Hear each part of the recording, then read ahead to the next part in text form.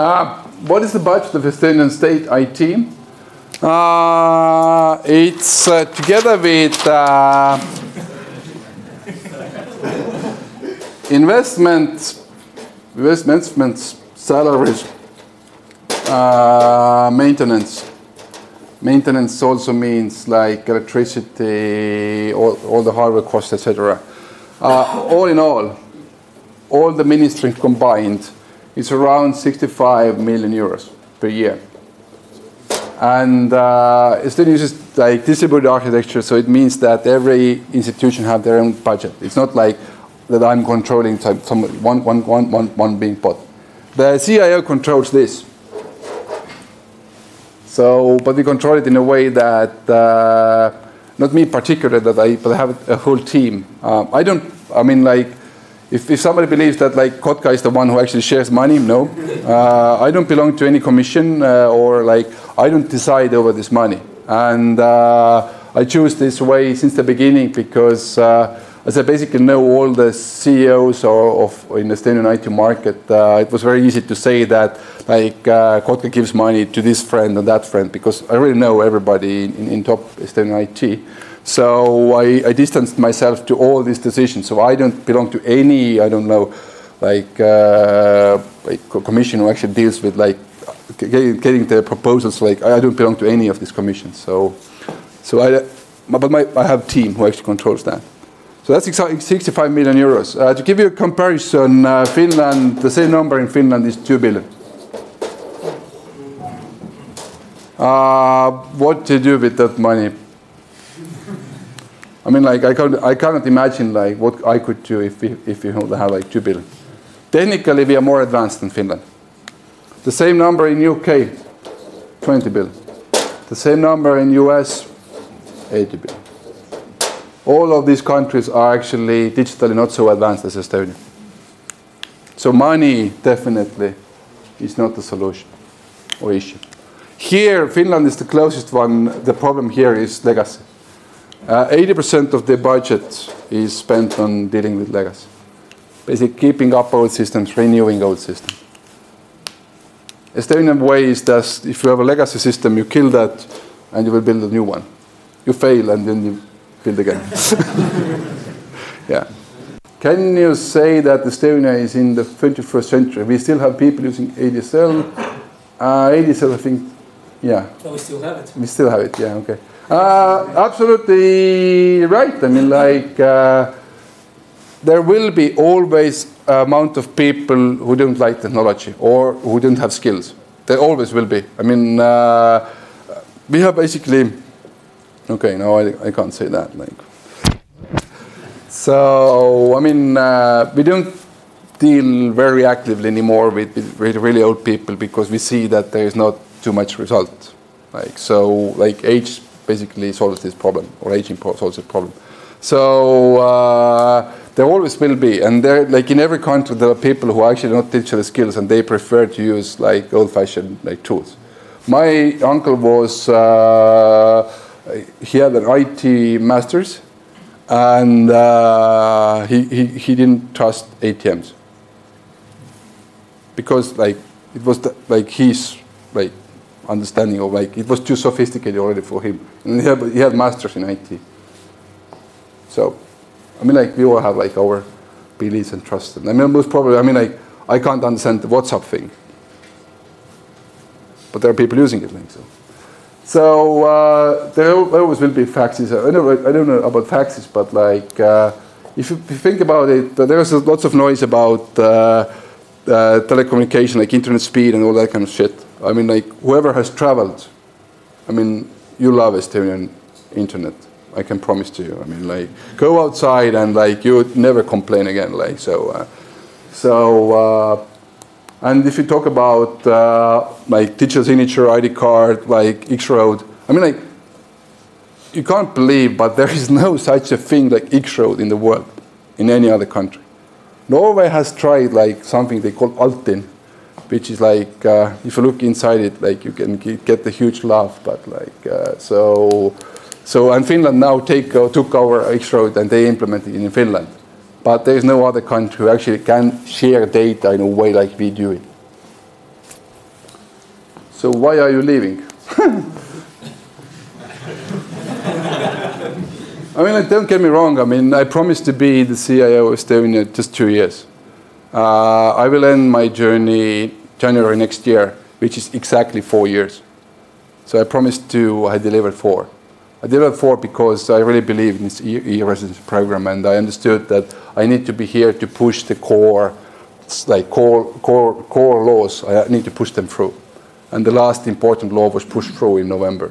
So instantly after it was pushed through, I basically give my resignation paper to the minister saying I'm leaving. So job is done. Promised 2, giving 4. It's time to earn some money again. Like yeah, I will go after the money again. So if you ask me where, I still don't know myself, so I can't answer that question. I have asked different companies to send their offers to me by Christmas, so I can read and choose. So yeah, future of Estonian IT in general. What are our strong points, and we are really trending in that field? Who actually says that this tiger has landed quite some years ago and he's fat and doesn't want to jump any longer? Who really wants to say that? Like, raise your hand, please. Who is courage enough to say, to recognize it? I have courage enough. Okay, but okay, good. Like, can you like name a year where the international, international audience has recognized Estonia as an IT country? I mean, something. I actually know those numbers. No. I mean, like, nobody talks about Estonian IT as much as they do at the moment. So, but even more, I mean, this stuff or the things what we do on like e-residency field, the way how we like reprogram and redesign our things at the moment. I did agree that our private sector is sleeping, totally sleeping. I mean, like there's a question about NSC in like later on. There's a question about NSC cards. I mean, when Estonia implemented ID cards, there was also Austria on the same time and Finland who actually have implemented ID cards in a way like we have done it. 2002, when we came on the market, there was, I think, a couple of thousand ID cards issued in Finland, and even now today there are less than 100,000 ID cards issued in Finland. Exactly same system, 100% same system, less than 100,000, and they have 5.4 million people. And 5,000 cards in Austria, 5,000. And can you like imagine your life without that card? Or like, okay, my point is like that without digital identity, can you imagine life? No. How can they live like in that kind of shitty world? I mean, like. Yeah. So, but the question is a little bit different. So it has to yeah, but my point is, NFC came to the market this year for banking cards. There are already 350 million NFC card issued in Europe. So we are way behind in private sector. So our banks, our telecoms are sleeping. That's you're absolutely right. Your country and government not sleeping at all. So, future of the e-residency project, was it worth project? Okay, I tried to prove that for you. Can you outline it in some number, please? Okay, did that also. What happens to that project in 2, 5, 10 years? We have still a competitive advantage at least 2 years. So, I assume after the Brexit, UK will do it.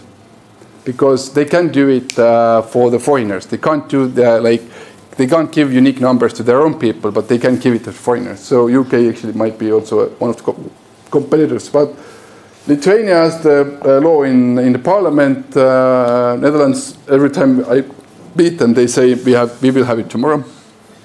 And this is already more than a year they say that. So Singapore looked into it but stopped. Spain and Portugal are very active because of Brexit.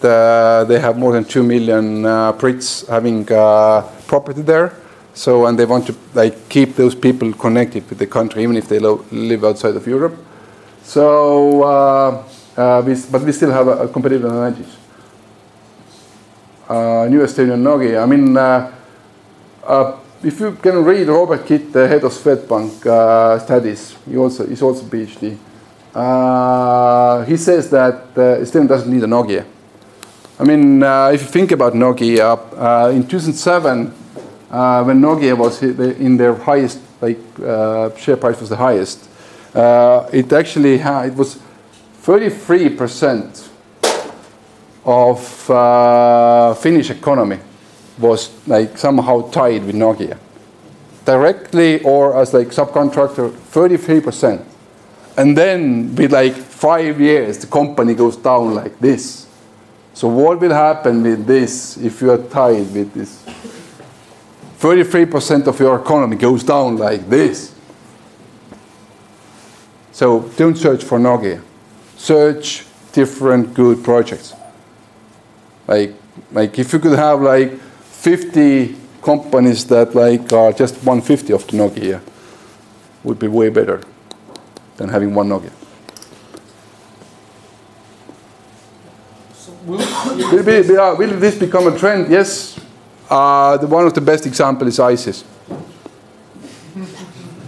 I mean, that's a good example to show that, in the modern world, the borders of the countries will remain. Okay, they might slightly change, somebody occupies somebody, and etc. So they might slightly change, but but the borders will remain because there has to be someone who actually governs the order. I mean, that somebody needs to watch that there's a red light in the traffic, traffic light, so you stop your car. That you just oh, I don't care, it's a grand theft car, no, there has to be some order. So that has to be there. But everything else is basically outsourced, can be outsourced. I mean, if you think about iVoting, if you want e-taxis, if everything is location independent, who needs location? So so we will need different communities growing, like ISIS. I mean, it's way more important what happens here than here. And don't get me wrong, I don't salute to their ideas, obviously, but my point is that they're a very good example of that. Or I mean, let's say that you have a company and you sell carrots, and I offer you European market, but I don't offer you 28 different European Union countries, but I offer you a community of vegans. To sell to a community of vegans might be way smarter than start operating in different countries let's say 28 in different 28 European Union markets. So there will be another layer. So the e-residence is definitely e-residence type of thing that if you have digital identity, if you know that it's you behind the computer or behind the mobile, you can be part of our society or community. That will be a standard in the near future. So, taking aside the most critical IT projects from the state perspective in 2017-18, definitely everything that is connected with taxes and making it hazard-free and simple. That's definitely the core and the most valuable things for you. I actually would like to redesign also the healthcare part, but I mean, there are some areas in Estonia who still live, I think, at least from the, I shouldn't say any bad words about this in healthcare because the quality of the healthcare is very good. I mean, I had a very hard operation this year, and it actually went bad afterwards. So I have to salute to our doctors. They're doing a great job. But I think the way how it's governed, it's quite old-fashioned. I mean, if you look at how many telemedicine solutions you have seen in Estonia, 0. Okay, you have seen more, but you are in that area. So now we have state cloud. Really? Yeah, I know what it means, but I cannot say that we actually have it. What about state ERP, state Office 365?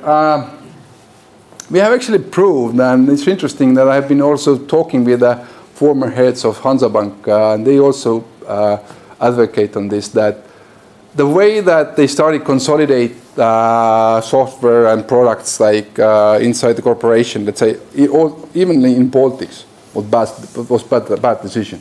Having actually different ones may pay back way more. ERP is actually already consolidated. So most of the core functionalities, how the salaries, how the invoices are paid out, etc., it's actually consolidated. But I don't see that there will be state office 365 type of things.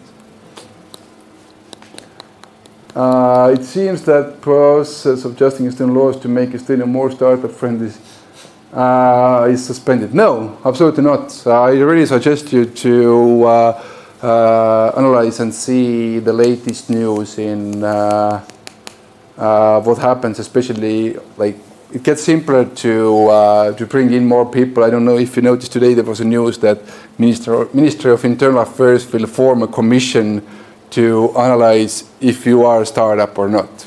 Minister of Internal Affairs, not the finance or like economy, internal affairs. So police basically. We'll start saying if you are a startup or not. And if you're a startup? I mean, it's, you get the visa better, like, and the working permit in more simpler way. And there will be like if you talk about with local VCs, they say that the Estonian option scheme, what we have now, is not as good as in Israel, but is one of the best in the world, like, to motivate. So like piece by piece, it gets better. Like so, it's way better than it was like 4 or 5 years ago. So even though if you can't feel that, like it actually gets better. So yeah, then that's. But what about Latvia, for example? Latvia has much more. That's actually an interesting thing. I mean, like Latvia did this the ceiling of the social tax already many years ago. I had a lunch 2 months ago with Latvian Minister of Economy here in Gloria, and I specifically asked, like, okay, you put that ceiling, like how many jobs you have created because you actually put that ceiling? What do you think? What was the answer? Zero. So I mean, in many cases, we actually look what Latvians are doing. We see them like hustling and playing with all this, and it's fun. I mean, like that's the point. I mean, like with e-residency, we had to take a lead, but to be honest, it's not always wise to be the engine of the train. It's way more wiser, like, to be the first cart. Because the engine actually needs to solve all the questionable things, develop the law, they have the child disease, etc. And then you become on board and say, oh, good ideas, that one we take and that one we take. And also I want to remind you that, I mean, there is no point to copy others. I mean, if you copy others, it's like 100 meters run, but you're always behind. You're running, they're also running. So they are ahead, so you're copying. But when you reach there, they're ahead. So don't copy others. I mean, like, instead of like going the same direction that other goes, find your own way. That's way smarter, think about it. Yes, if there are obvious things to copy, like we copied when, like in 1991, we copied like our social security ID system, we copied from Sweden, ID card we copied from Finns. I mean, like, if there are like way better things in other countries, like nearby to you, obviously you should do that. But now, being already quite mature, find your own way. What about NFC ID cards? NFC ID cards will come with the next. There is a tender to find a new partner for ID cards. The tender was blown up this year in March, but now they are coming out again. And the point of this tender is that all the new ID cards will have NFC support. I actually have ID card already with NFC support. Is it legal? Is it legal? Cut it out.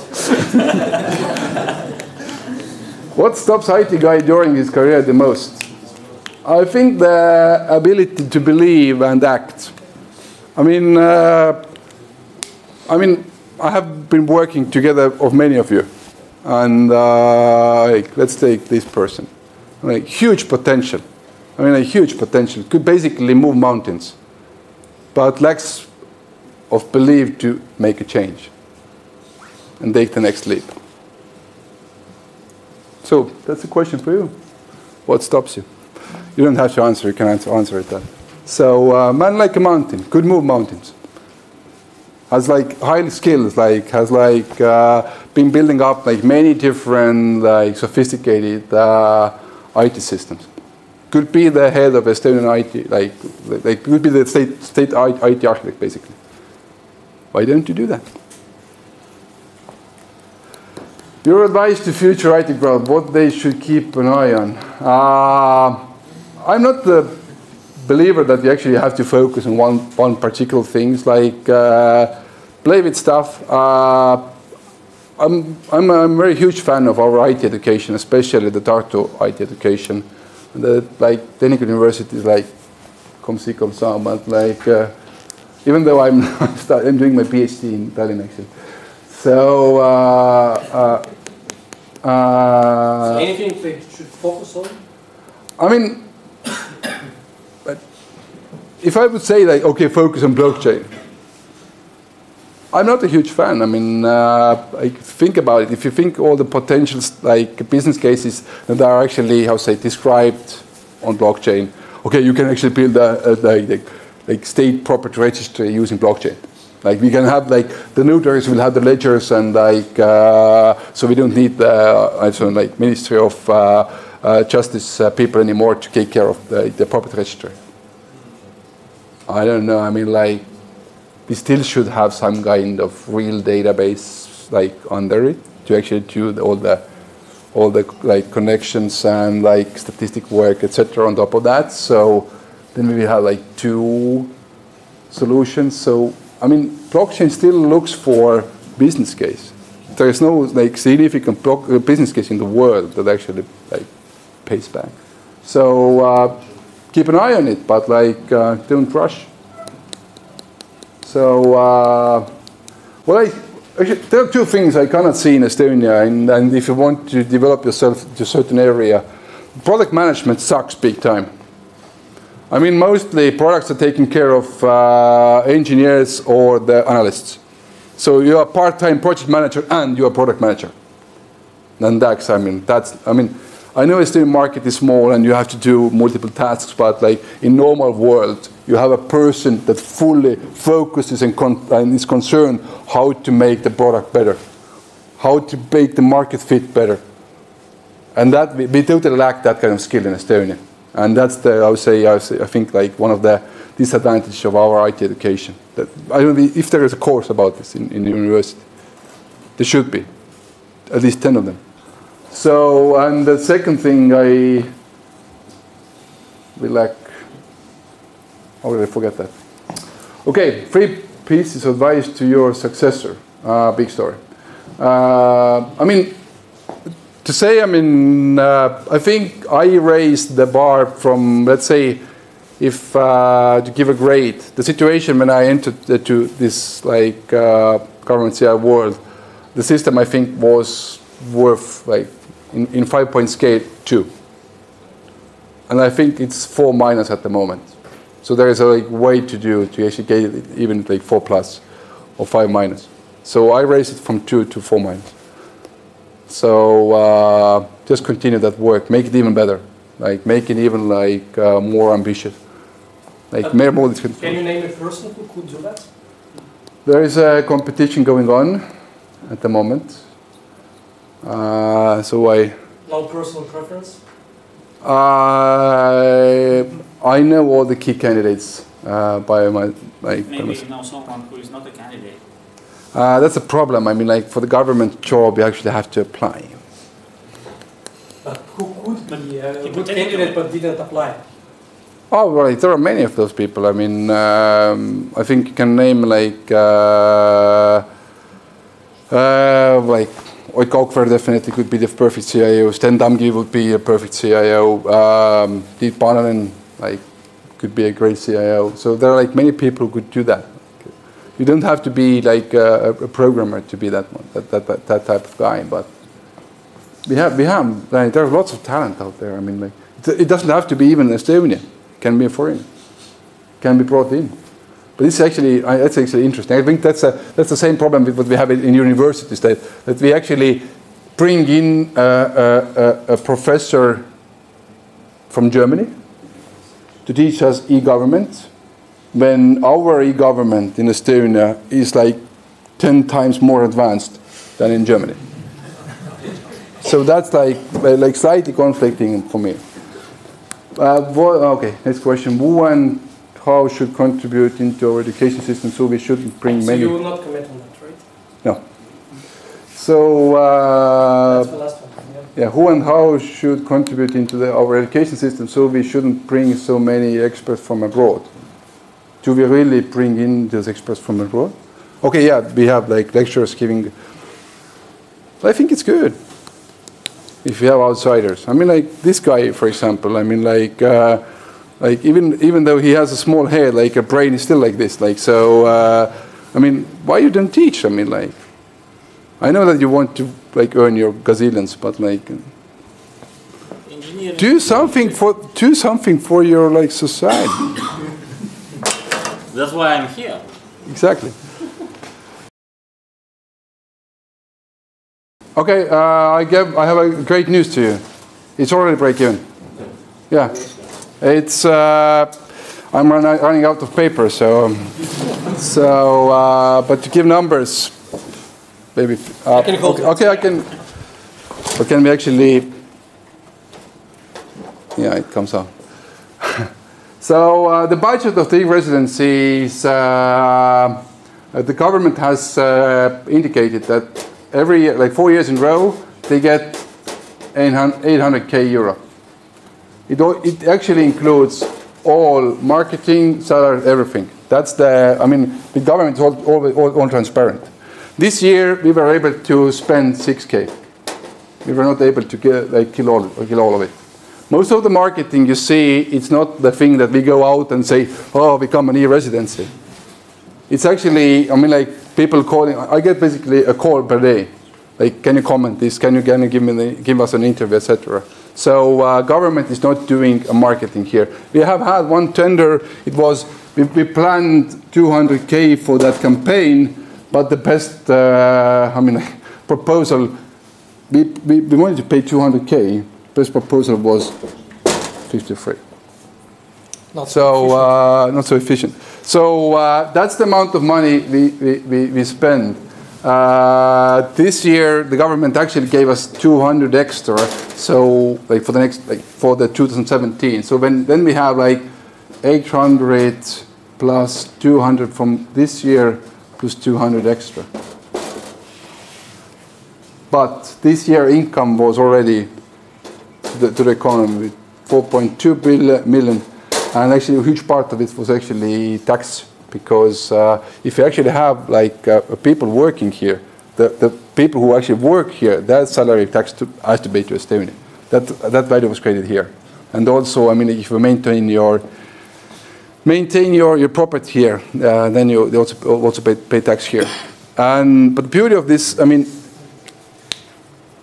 Estonia has never been so much in the news. So can you actually charge like how much money? I mean, if you like Montenegro needs to buy time in Euronews, that you know that like there's like news and there's a like advertisement like beautiful like ladies dancing and then good food, and then you have come to Montenegro. Like, you have to buy this kind of stuff.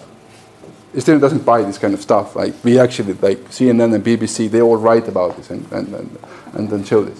So it's all free marketing to the country and the tourism, etc. But the most beautiful thing is that the infrastructure. Again, like those engineers who actually developed those systems like 20 years ago. I mean, we didn't literally had to program anything extra. They use the same digital signature. They use the same Swedbank application. They use the same API for creating a company than any others. So we didn't do anything extra. We added one tag to the ID card, like so you can actually see if you're an e-resident or not. So that was the only add-on, and one extra attribute. I mean, I don't know. I actually know the guy who actually did the calculation, but like, sorry, how come? Think about it.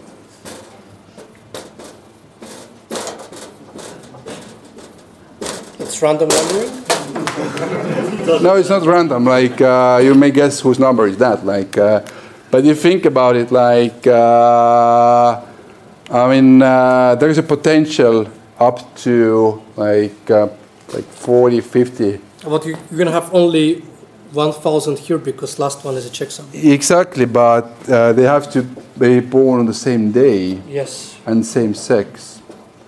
So it actually gives you more, and yeah.